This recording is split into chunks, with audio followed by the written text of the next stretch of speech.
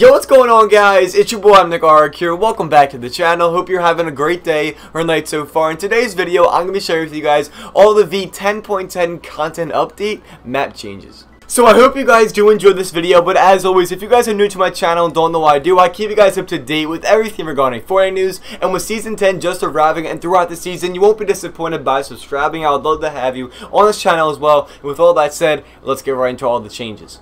Alrighty guys, so if you don't know how I do these map changes videos, I go for the ones that you probably didn't notice into the ones that you definitely and are most obvious. So the first one I have for you guys actually comes from the meteor above Dusty Depot. And most people don't include this in their map changes videos, but it's getting closer and closer and closer, and as well the cracks inside it and on the outside are getting bigger and bigger and bigger. So with all that said, that's all I have for you guys on the meteor. Now let's get right into the next one, and that's going to be the block. So as usual, here's where the legendary chest location is, the one of the best chests in the game. I'm not going to go too in depth with the block because honestly, it's just a block, it changes all the time. But now let's get right into the next topic, and that's going to be over at Dusty Depot. Yes, at Dusty Depot once again, as you can see, the rift beacons inside there are all gone. And in the last update, there was actually rift beacons there, but in this one, they're all gone.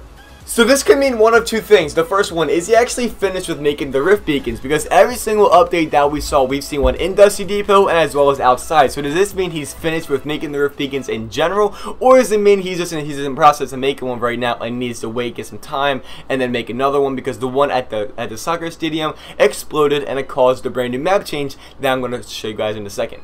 So here's the soccer stadium, or what's left of the soccer stadium. I'm not going to go too in depth with this location because, you know, it's the most obvious one. Everyone knows what it is and everything like that. But I highly suggest you guys land this location because there's a ton of consumables from every single season that you probably didn't even experience. Make sure you guys land here, experiment, and everything like that. I'm going to end the video there. There's all the changes I have for you guys in this video. It was only a content update, so there wasn't really that much to change. But if you guys did enjoy this video and I showed you guys new information and possibly new stuff you didn't know before, make sure you drop a like in the video. I'd really appreciate it. As well, let me know down below in the comments your thoughts on these map changes. Do you like them? Do you not like them? I would love to know. And as well, if you guys are new to my channel, you won't be disappointed by subscribing. I would love to have you on this channel as well. And with all that said, have a great spectacular rest of your day or night, and I'll talk to you guys in a couple hours or later in the day with another brand new upload, and I cannot wait to see you guys there. I'm gonna go back to sleep.